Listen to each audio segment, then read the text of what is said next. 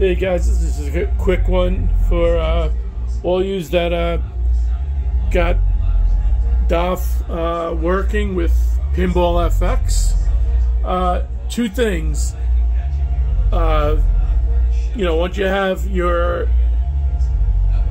what do you call it, doflinx.ini set up, your B2S server set up, all that stuff. Remember to go back into the game, and not only are you turning on doflinx in the cabinet settings, but for DMD you have to turn it off and you turn it to external DMD so that you'll get the DMD in the little thing. So this is the new PinballFX. Obviously, you can see some DOF working.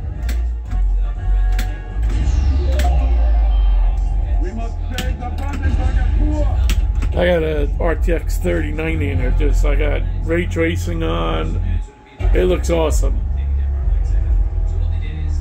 So, yeah, about for a while I couldn't figure out. I couldn't get my DMD to fit in.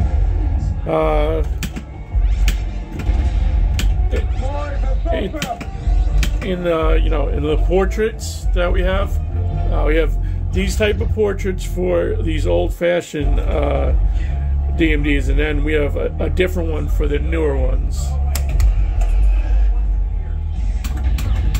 But it just was, I couldn't figure it out. All it was is you have to actually open up the game out of Popper, and you just change the DMD to external DMD. That's it.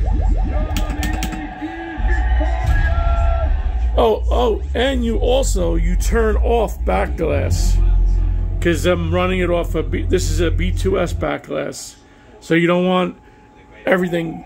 You'll have like 100 things open when you're done, and you see when you exit, it'll stay there. Watch when I switch. See how I'm switching, because it's it's the server.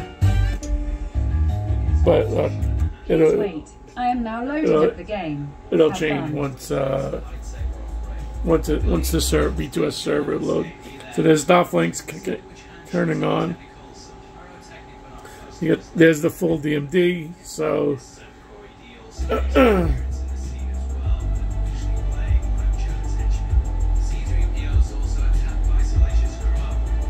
hopefully it works. There's because you have to turn backglasses off so that the B2S backglass will pop up, and there's our new type of DMD, so you don't got to worry about it hiding those. And believe it or not, even Snoopy here, the solenoids go off, and you'll hear piano sounds.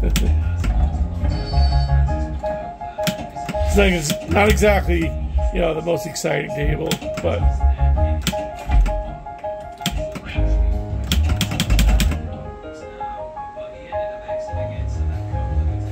so yeah, just wanted to tell you that those three things. Cabinet mode, once you set up your everything else, you go into the game, turn on doflinx, turn off backglass in the settings, turn it off completely, and then for dotmatrix, change it to, I changed it to none, and then it turned to external DMD. Alright guys, peace, enjoy.